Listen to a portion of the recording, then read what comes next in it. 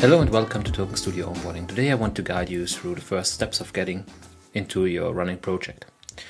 First, we're going to start up with the sign up.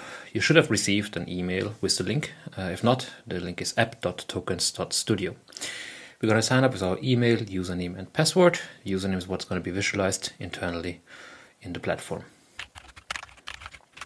After pressing register, you will receive a confirmation email. In that confirmation email, you have a link. If that link doesn't work, please copy the text underneath the button and paste it into your browser, which should bring you to your waitlist. On the waitlist, we are greeted with the redemption code field. To access Studio, you need an access code. Only the first person to sign up for the organization needs that. The rest can be invited into an organization just via the invite in the studio. After redeeming my code, I'm now greeted with the Create Organization.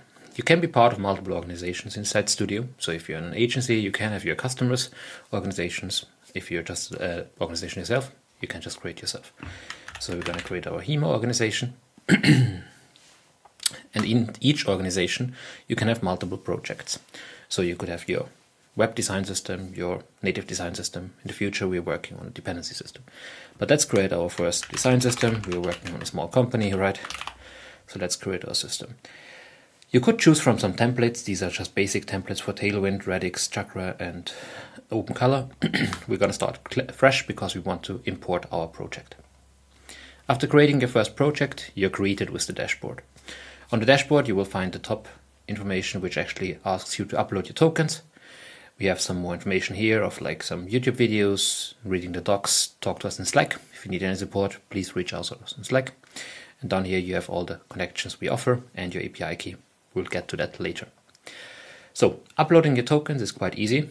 The best way to do that is actually take a zip file and upload that with all your JSONs in the right format. Currently we support the DDG spec, the same that we are using inside the plugin. So if your tokens work with the plugin, you can just import it. If you're using variables, there will be a separate video for that. So let's just upload our tokens. I'm just gonna pull in my tokens here from Zen, which is an export from our plugin, which then uploads all our sets. You can see that everything was successful in the uploading and that my full project structure is now here inside Studio. I'm now on the tokens page. There's also the theme configuration where I can see that my color modes also successfully uploaded. And now I could create my configurations and the rest of the project. To get you synced with your plugin, you need to get your API key. So let's create a new API key. The API key will be our Figma key. Please copy that key. Then go to your Figma plugin. You can create a new empty file and then add a new sync provider. We're going to add a new sync provider, which is our Token Studio sync provider. Yes, we already got access. The name for that is Studio Zen. My access token goes here. It now loads the organization that I'm part of. I'm part of Figma and of the design system, and I'm going to save that. Take a second and load the tokens. So if I switch back to my tokens view, I can now see that all my tokens are here and all my sets. So let me just enable the light set and everything is working as I wanted. In addition to our current plugin, there is also a new plugin that we launched, which is for variable consumption only, which is the Companion. The Companion app a plugin can be launched and also needs an API key. For this, you're able to select your company and your system, and this fetches all the tokens.